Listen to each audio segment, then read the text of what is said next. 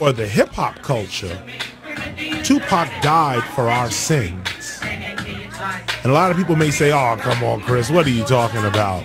We detest the criminality of it all, the threatening image of the black man.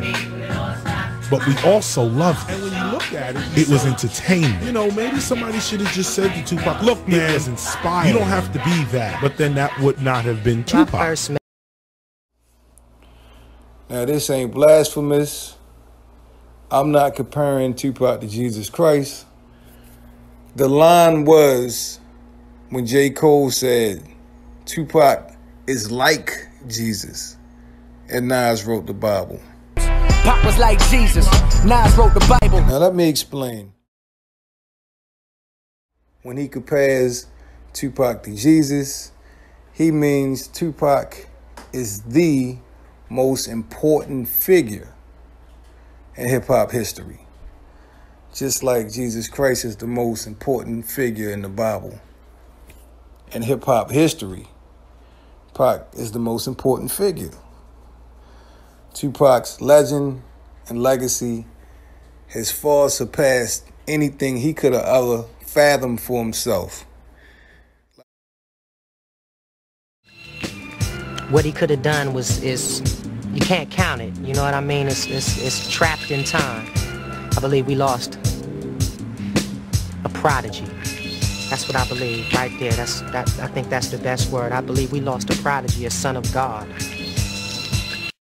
What I miss most about Tupac was just the whole aura, just his whole presence, the whole thing. It's not just the rap, it's not just the words, it's not just the visual. It was the whole picture he painted. You know, he's like a modern day Picasso, you know? Modern day Picasso. So, I miss the pictures he painted for me. I mean, to be able to walk, to be able to feel like he's walked in my shoes and he's went through what I went through, and somebody out there is going through it and dealing with it rather well. DMX is one of the most uniquely talented artists in music history. His ability to blend gospel and his raw struggle with personal battles together into beautiful art has garnered him lifelong fans that hold on to his words far beyond his time on this earth. DMX will tell you before anybody else that his music comes from a place beyond himself. X saw himself as a vessel for God's message and someone who was able to communicate those messages through his music to the masses. In fact, many of his songs are actually just him talking to God and asking for his words to be guided. X would often lead prayers in the studio and in the booth, some even ending up on his albums. Lord Jesus, it is you who wakes me up every day. And I'm forever grateful for your love. This is why I pray. You let me touch so many people, and it's all for the good. I influenced so many children. I never thought that I would. And I couldn't take credit for the love they get, because it all comes from you, Lord. I'm just the one that's giving it. And when it seems like the pressure gets to be too much, I take time out and pray, and let you be my crutch. And of course, there's this classic spoken word prayer. Father God, I am just learning how to pray. Bear with me. First, I thank you for the life of everyone that's here with me. Then I thank you for the love you give me. Why? I don't know. I don't deserve it, and it hurts inside.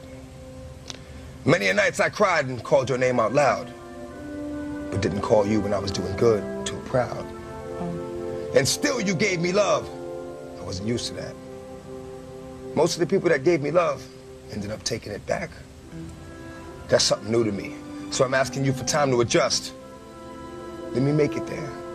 I will be one you can trust. What I stand for, I put my life on, I do.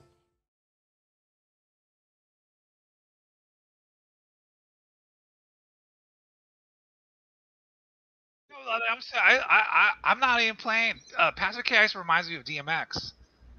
You know, It's like the going way he talks, deep. the way he raps, the way he sings, but then also like his style.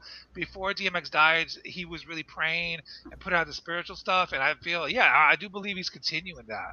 Like, I know he said that, but like, yeah. What's going on? I want to give you much love and props for that, KIS, because Like, okay, man. you've been helping a lot of people, even from my channel.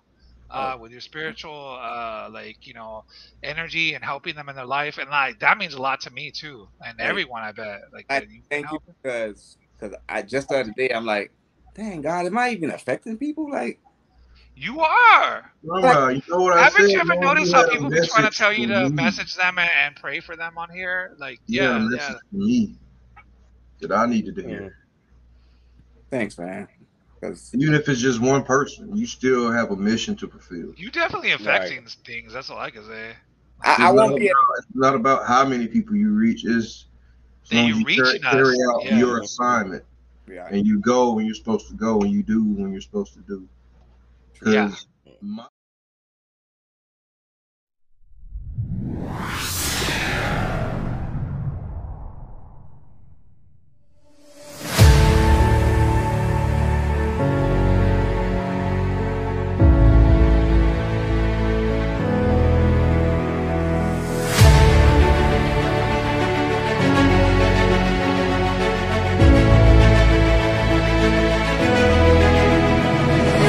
I'm not saying I'm going to rule the world or I'm going to change the world, but I guarantee that I will spark the brain that will change the world. And that's our job, is to spark somebody else watching us.